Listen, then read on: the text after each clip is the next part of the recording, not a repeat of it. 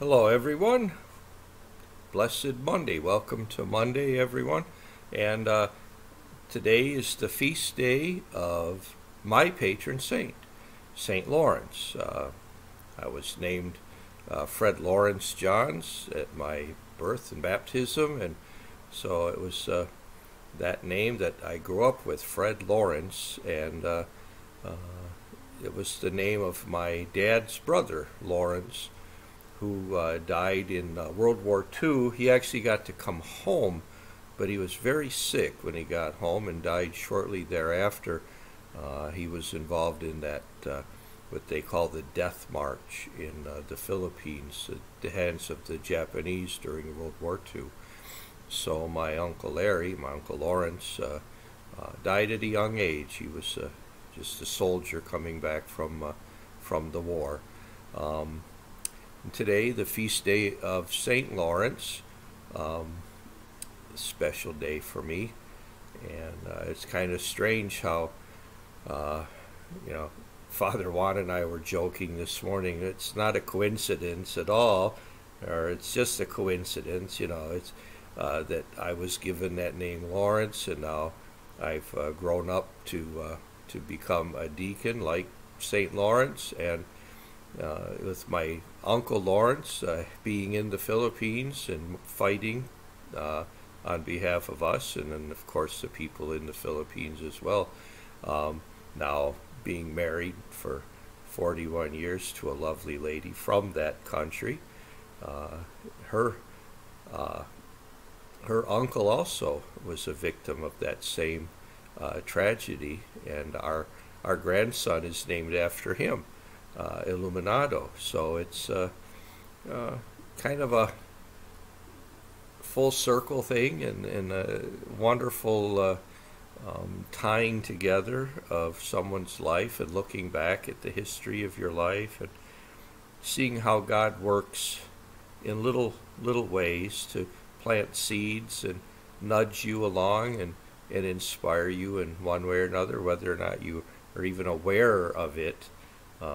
It's God working in all of our lives. Our readings today, first reading we have for today on the Feast of St. Lawrence is from Paul's letter to the Corinthians. I think it's the second letter to the Corinthians. And it talks to us about being a joyful giver, being someone who gives abundantly and freely of their lives. It's not just stuff that we're generous with and give away, but it's with ourselves that we are generous with and give away. The gospel reflects that too. Our gospel from John says that unless a grain of wheat falls to the ground and dies, it remains just a grain of wheat. But if it falls to the ground and dies, it produces much fruit. So we die to ourselves, we give of ourselves freely, and we bear much fruit when we do that. So, like St. Lawrence, who gave his life for his faith, we too are called to be generous and happy, joyful givers, never doing things grudgingly or being bitter about anything that we're doing, but our hearts filled with joy and happiness as we share the gifts that we are blessed with in this world and in this life. So on this feast day of St. Lawrence, I pray that we all become joyful and generous givers of our lives, of our time, of our talents, of our treasures, not holding anything back, but sharing everything joyfully, happily, and for the greater glory of our Lord God. Let's do our evening prayer, shall we? We begin in the name of the Father, and of the Son, and of the Holy Spirit. Amen. God, come to my assistance. Lord, make haste to help me. Glory to the Father, and to the Son, and to the Holy Spirit, as it was in the beginning, is now, and will be forever. Amen. By his martyrdom, Lawrence gave witness to our Lord Jesus Christ and gained the reward of heaven. I love the Lord, for he has heard the cry of my appeal, for he turned his ear to me in the day when I called him. They surrounded me, the snares of death. With the anguish of the tomb they caught me, sorrow and distress. I called on the Lord's name. O Lord, my God, deliver me. How gracious is the Lord and just. Our God has compassion. The Lord protects the simple hearts. I was helpless, so he saved me. Turn back, my soul, to your rest, for the Lord has been good. He has kept my soul from death, my eyes from tears, and my feet from stumbling. I will walk in the presence of the Lord in the land of the living. Glory to the Father, and to the Son, and to the Holy Spirit, as it was in the beginning, is now, and will be forever. Amen. God of power and mercy, through your Son's passion and resurrection, you have freed us from the bonds of death and the anguish of separation from you. Be ever with us on our pilgrimage, then we shall sing rather than weep. Keep our feet from stumbling, so that we may be able to follow you until we come to eternal rest. By his martyrdom, Lawrence gave witness to our Lord Jesus Christ, who gained the reward of heaven. Blessed Lawrence cried out, I rejoice greatly because I have been considered worthy to be a sacrificial victim for Christ. I trusted even when I said I am sorely afflicted, and when I said in my alarm, no man can be trusted. How can I repay the Lord for his goodness to me? The cup of salvation I will raise. I will call on the Lord's name. My vows to the Lord I will fulfill before all his people. Oh, precious in the eyes of the Lord is the death of his faithful. Your servant, Lord, your servant am I. You have loosened my bonds. A thanksgiving sacrifice I make. I will call on the Lord's name. My vows to the Lord I will fulfill before all his people. In the courts of the house of the Lord, in your midst, O Jerusalem. Glory to the Father, and to the Son, and to the Holy Spirit, as it was in the beginning, is now, and will be forever. Amen. Father, precious in your sight is the death of the saints, but precious above all is the love with which Christ suffered to redeem us. In this life we fill up in our own flesh what is still lacking in the sufferings of Christ. Accept this as our sacrifice of praise, and we shall even now taste the joy of the New Jerusalem. Blessed Lawrence cried out, I rejoice greatly because I have been considered worthy to be a sacrificial victim for Christ. I thank you, Lord Jesus Christ, for permitting me to enter the gates of your kingdom. O Lord our God, you are worthy to receive glory and honor and power, for you have created all things. By your will they came to be and were made. Worthy are you, O Lord, to receive the scroll and break open its seals. For you were slain. With your blood you purchased for God men of every race and tongue, of every people and nation. You made of them a kingdom and priests to serve our God, and they shall reign on the earth. Worthy is the Lamb that was slain, to receive power and riches, wisdom and strength, honor and glory and praise. Glory to the Father, and to the Son, and to the Holy Spirit, as it was in the beginning, is now, and will be forever. Amen. I thank you, Lord Jesus Christ, for permitting me to enter the gates of your kingdom.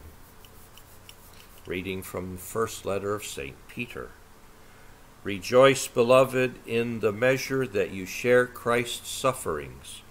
When his glory is revealed, you will rejoice exultantly.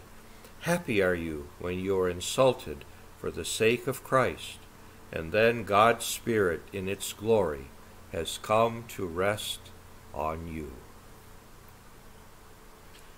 You have tried us by fire, O God, then led us to a place of refreshment. You have tried us by fire, O God, then led us to a place of refreshment. You refined us as silver in the furnace, then led us to a place of refreshment.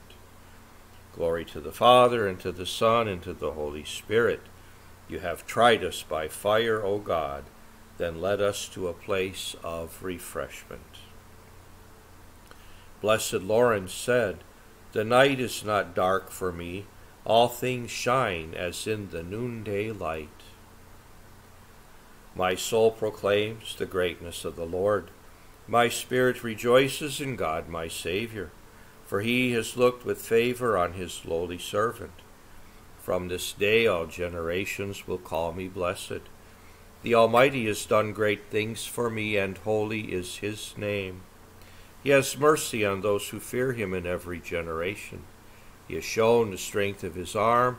He has scattered the proud in their conceit. He has cast down the mighty from their thrones, and has lifted up the lowly.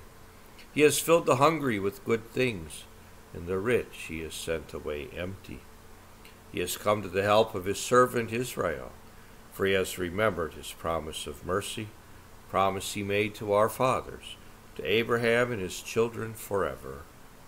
Glory to the Father, and to the Son, and to the Holy Spirit, as it was in the beginning, is now, and will be forever. Amen. Blessed Lawrence said, "The night is not dark for me, all things shine as in the noonday light." This is the hour when the King of Martyrs offered his life in the upper room and laid it down on the cross. Let us thank him and say, "We praise you, O Lord." We praise you, O Lord, our Savior, inspiration and example for every martyr, for loving us to the end. We praise you, O Lord, for calling all repentant sinners to the rewards of life. We praise you, O Lord, for entrusting to your church the blood of the new and everlasting covenant poured out for the remission of sin. We praise you, O Lord, for our perseverance in your grace today.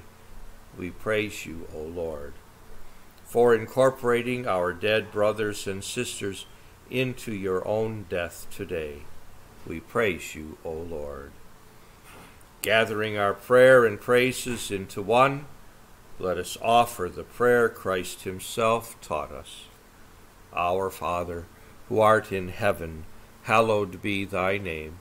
Thy kingdom come, thy will be done, on earth as it is in heaven. Give us this day our daily bread, and forgive us our trespasses, as we forgive those who trespass against us. And lead us not into temptation, but deliver us from evil. Amen.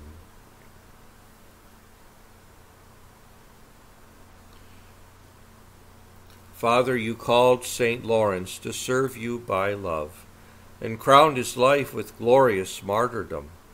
Help us to be like him, in loving you and doing your work.